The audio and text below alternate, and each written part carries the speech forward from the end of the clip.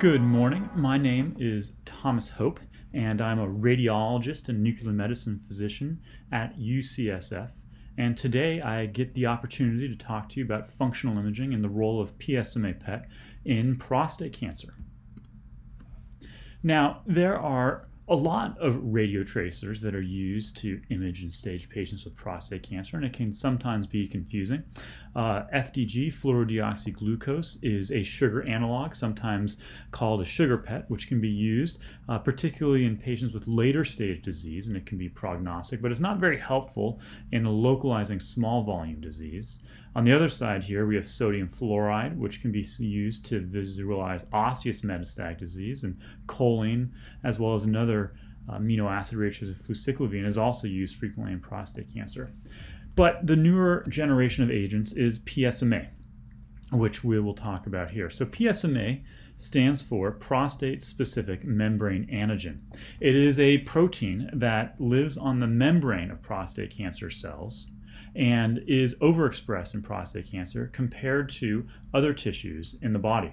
And so by targeting this protein, we can actually see where proteins are that are in prostate cancer membranes and localize prostate cancer metastases fairly accurately. Now at UCSF, we've been using a molecule called gallium-68 PSMA-11. This is the diagram, the molecular structure of that molecule. And on one half of the molecule is a chelator. This is the part of the molecule that binds to gallium-68. And on the other side of the molecule is a urea motif. This is a small motif that will bind to PSMA and gives this molecule the specificity for prostate cancer. We then put gallium-68 into this molecule and inject it into patients. So we take this molecule, we inject it into the arm of a patient. That molecule then circulates throughout the body of the patient and binds to the PSMA molecule on the surface of tumor cells. And once it gets within the tumor cells, the gallium will then decay, giving off radioactivity that can be imaged using a PET scanner, positron emission tomography scanner. That results in images like this, which can localize prostate cancer in patients. So in patients, you can see their salivary glands, which is normal.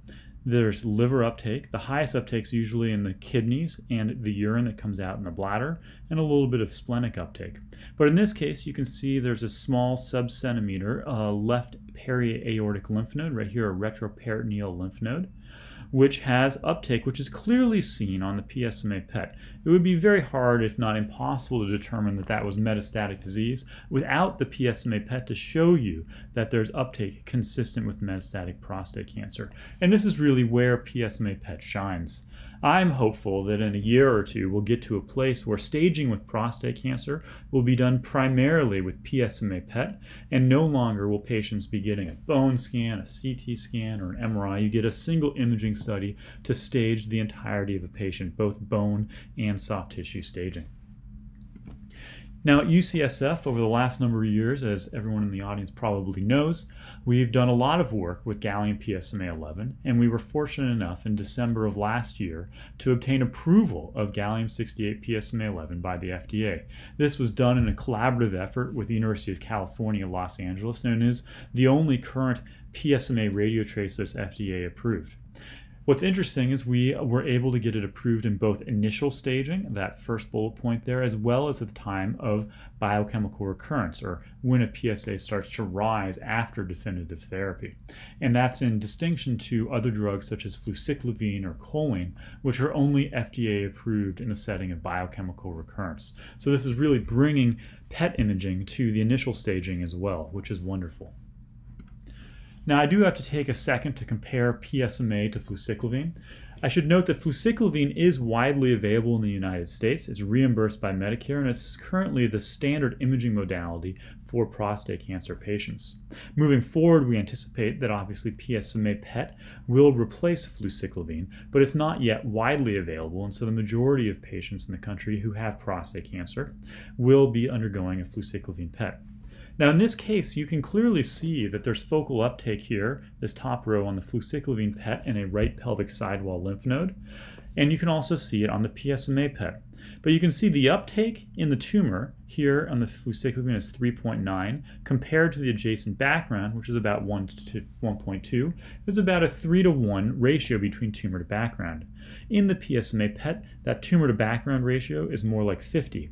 And that's what makes it much easier to localize and see disease, is how much more of the radiotracer goes into the tumor and how much less there is in the background. That contrast between tumor and background allows people like me, radiologists and nuclear medicine physicians, to localize disease. In this case, both of the imaging studies localizes disease. In this study, in a different patient, you can see in the right seminal vesicle there's very subtle uptake in the fluciclovine PET. Now there is a higher uptake in the tumor compared to background, a little less than a 2-to-1 ratio. But the PSMA PET has much higher focal uptake, which is much easier to visualize. In spite of the fact that there's also activity in the bladder at the same time, you can clearly see this local recurrence much better with PSMA PET. Now this was studied prospectively. The UCLA group did a wonderful job doing a head-to-head comparison of fluciclovine, which is also called FACBC, or in orange in this chart, and PSMA in patients after radical prostatectomy. And they showed that fluciclovine had about half of the detection rate of PSMA. And maybe more importantly, PSMA PET saw disease in metastases and nodes at a much higher rate than fluciclovine, while fluciclovine primarily saw disease in the prostate bed. This is in the prostate bed here where the primary tumor was. Now the other thing to note is that it's not very easy to interpret a fluciclovine PET. And there's a statistic called a Cohen's kappa. If you have perfect agreement, you would get a 1. If you have no agreement between multiple readers, you have a 0. So the closer to 0 the number is, the more disagreement there is between readers. The closer to 1 you are, the more agreement there is between readers. And in this study in Lancet Oncology, there showed to be a lot higher agreement when interpreting a PSMA PET compared to a fluciclovine PET. Now, it should also be noted that PSMA-11 is not the only radiotracer out there. There's actually more than just these 6. There's a whole family of these PSMA-targeted radiotracers that bind to PSMA. And it's really important to note that there's, for example, DCF-PYL down here, which will hopefully become FDA approved soon. And they all share this same motif, this urea motif, which gives them a very similar specificity and sensitivity for detecting prostate cancer. So I consider these more like a class. And it's important that we get these FDA approved so that we can get more of these radiotracers available to patients. Now, the differences in these radiotracers results really primarily in a difference in biodistribution. So PSMA-11 here, the one we use at UCSF, and DCF-PYL, the third one over here, are very similar. But this one, PSMA-1007, which is currently in phase 3 clinical trials, has a very different biodistribution. You can see there's much more activity in the liver and much less activity in the urine. And this allows potentially for better detection of local disease, but overall they all have a very similar sensitivity, and actually in head-to-head studies PSMA-1007 haven't been shown to be better than PSMA-11 or DCF-PYL, and they all seem to function nearly identically.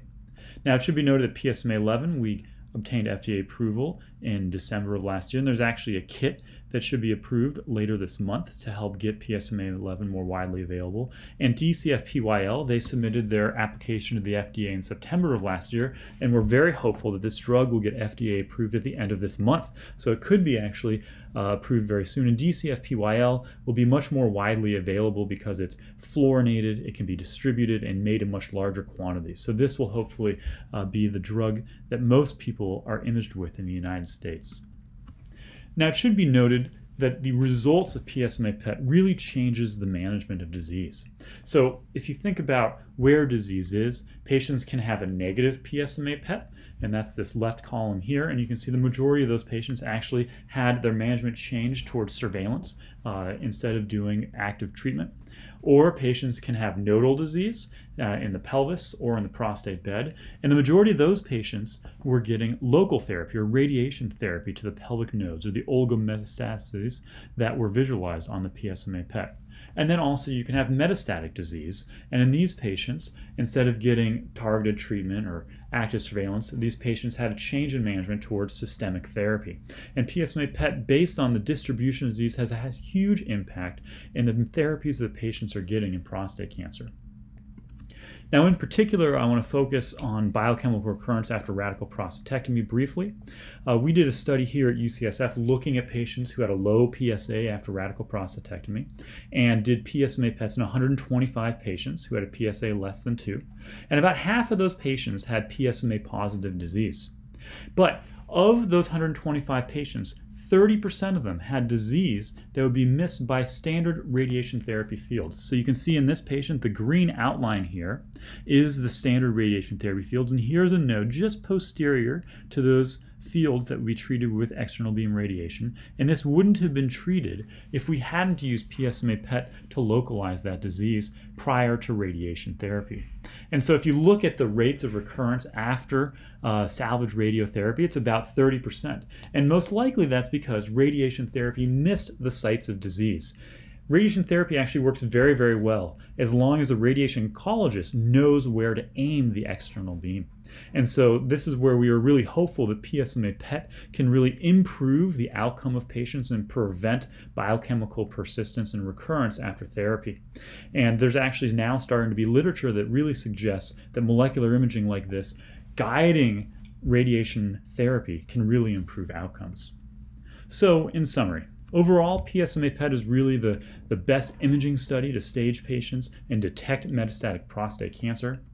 I think really importantly, PSMA PET has a large impact on clinical care, and in particular, as I pointed out in that last slide, with radiation therapy planning.